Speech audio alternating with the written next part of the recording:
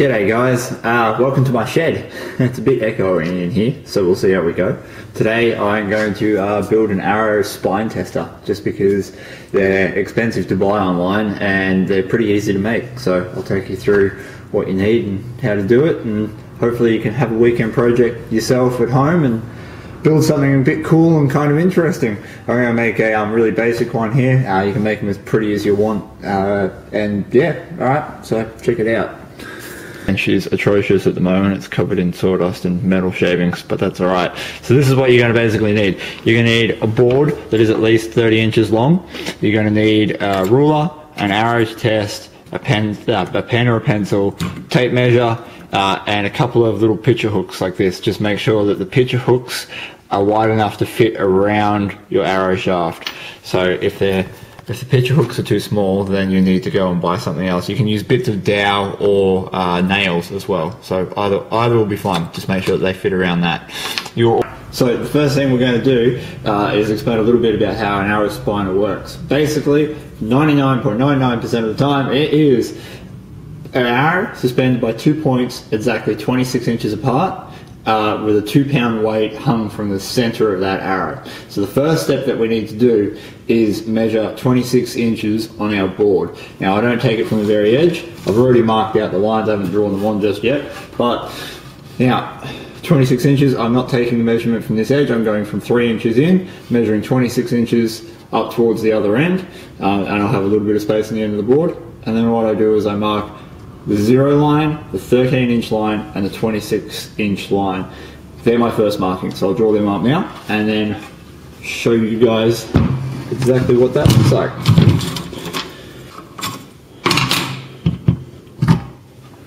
Right, so now get a little bit closer. That's my middle line, that's my 13-inch line, my 0 line, and my 26-inch line. That's your first step. That's all you've got to do for that. Really easy, nice and peasy. So next step. The next step is we're going to put the hooks in. So all we're going to do is put these hooks in at the 0 line and the 26-inch line. They've got to be level and they've got to be exactly 26 inches apart. So that's your first proper measurement that you've got to make sure. Make sure they're exactly 26 inches apart. The hooks you don't want going in on any kind of angle, and they've got to be so your arrow will be away from the board. This is why I like the hooks, because I can screw that hook in and it's going to give me that much adjustment. So I've actually got a bit of play where I can get the arrow so it sits straight and level with the board and even. I'll show you exactly what I mean. Alright, so first things first, drill. We'll put a little pilot hole in, shall we? Now these are just picture hooks, so they're not expensive hooks to pick up. I literally scrounged around in my bits box. So with your ruler, what I want to do is I'm going to measure down about 2 inches from the top of the board on my 0 and 26-inch line, and that will be where I place my picture hooks. So I'll tell you exactly how big it's going to be. I'll even show you actually. Come over here guys. Look at this. Alright, so measurement's nice and even with the top of the board. From 0, I'm going to put it 3 centimeters down. So right on that 3 centimeter line is where I'm going to put both my picture hooks. So I'm going to put one there and one up on this line here. Give it a couple of test drives. Now we're not going all the way in or through the board. I'm just going to put a very small, I'll get down low so you can see my face. I'm going to put a very small hole in just so the picture hook will go in, and not drill all the way through the board.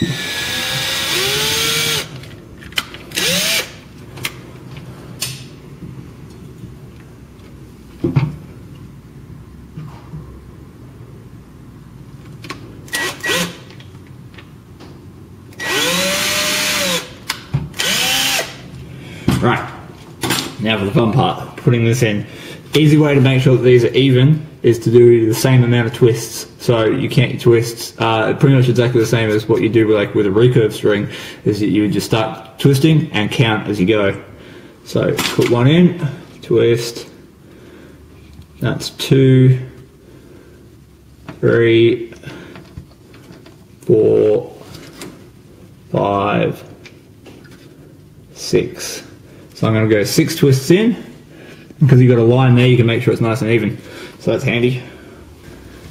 Had a bit of a malfunction there, guys. That's alright. Oh, we got the camera working again. Alright, so I've got the arrow in. This is the main thing. Now, this is what she shall look like.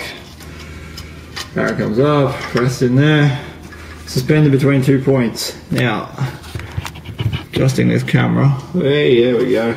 There we go. So now it's suspended like this. And it can't go anywhere, it's nice and secure, it's not going to fall out, and most importantly it can't roll. If you use bits of dowel or nails, when you rest the arrow down on top of them, it can roll off, and that's just not that handy. So, show you a bit of a close-up. That's how the arrow is going into the picture hook. So, as with most good inventions, I got about halfway through that build and realised that, I had a brainwave that I could do this a slightly different way. So, now normally the way I measure the spine deflection is on the back of that bit of wood I attach a 2 or 3 inch bit of wood or steel or a hinge or bracket or something like that that you can attach a caliper to. And what you do is you put your arrow in, you put your weight on, and then well, before you put your weight on, the caliper's just resting on top of the arrow. It's just barely touching the top of the arrow. Then you put your weight on, the arrow moves away, and then you measure the deflection, the change in distance between where the caliper is and where the arrow is sitting now, and then you run that against a spine chart, and you get your spine. But I realised I could do exactly the same thing with a ruler without having to go and buy a caliper. So I could make this thing completely free. What I've done is I went online and I went to downloadaruler.com and I've tested against an actual ruler, and it's pretty damn accurate. Actually, it's exactly accurate, and it's just a bit of paper. That's it. And it prints out of your computer off a PDF file. It's free. I cut it out with a razor blade, and now what I'm going to do is just glue it to my board. And what I can do then is I can, this way, no matter what arrow I put on, I can just look at the measurement that's where it's sitting, mark it off or write it down, and then put my weight on, watch the deflection, and record that, and then I'll get my change. And it's going to be on the board permanently, and I don't have to go and buy a caliper. So that's a really handy thing. So I'm going to glue that down. Right, so welcome to my kitchen. We've come in here to make the weight. Now there's tons of different ways you can do it. One of the cool ways to do it is to get lead fishing weights or car tyre balances and just melt them down on a little gas stove outside. Make sure you've got lots of ventilation, because you know lead's not great for your health. And then you put them into a tuna can and you measure it up to 906 grams or 2 pounds. So that's the goal weight. Now I don't have any lead fishing weights at the moment, so I just use rocks from my garden in a plastic bag, and we'll see how close we got. Now I've adjusted and fiddled with this a little bit, as you can see, with water. Water is another way of just getting it to balance out with your grams, and it weighs now 910 grams, so I'll probably take out just a couple of rocks and stuff from that, and then I'm going to run just a string around the top of the bag and tie one of my hooks to it to hang from the arrow, and that way I've got my weight then to test my spine with. Right, so that's that done. Okay guys, I think I'm running out of battery, so I'll make this really quick. We've finished up our arrow spiner. Basic quick rundown. You've got your board with 2 hooks set 26 inches apart. You mark your middle line, you hang your arrow on that, and I've got a ruler stuck to it so I can measure the deflection in millimeters. Now, you actually, when you work out spine, you need your deflection in inches. So what you've got to do is this, really simple mathematical formula. You put your weight on your arrow, it'll deflect down, so say it deflects 10 millimeters, because that's easy maths to work out. You've then got to times 10 millimeters by 0.03937. If you times it by that, you'll get your arrow spine in inches. So, you know, if you got a 450 arrow spine, you'll need 12 or 13 millimeters of deflection. So the easiest way to do this is to get your weight, which is quite ugly, but that's alright, it works quite well. Hang it on the dead center of the line, make sure your weight isn't touching anything on the ground,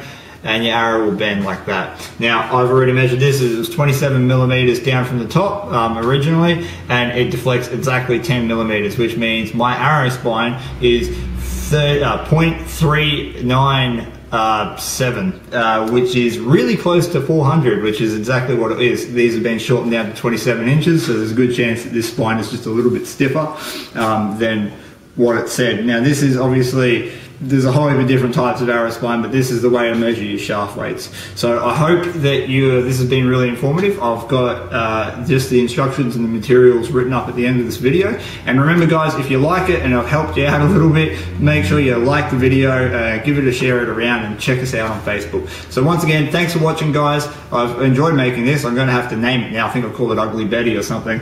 We'll maybe stain it up and make it look a little bit prettier. So thanks for watching, and I'll catch you next time. See you later.